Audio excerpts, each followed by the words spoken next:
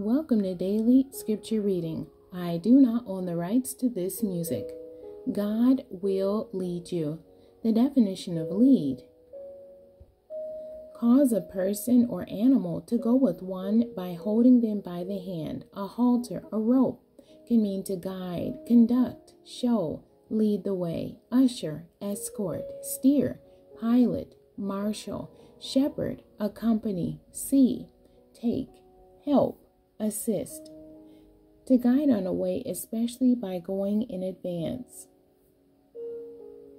To go in a particular direction or have a particular result.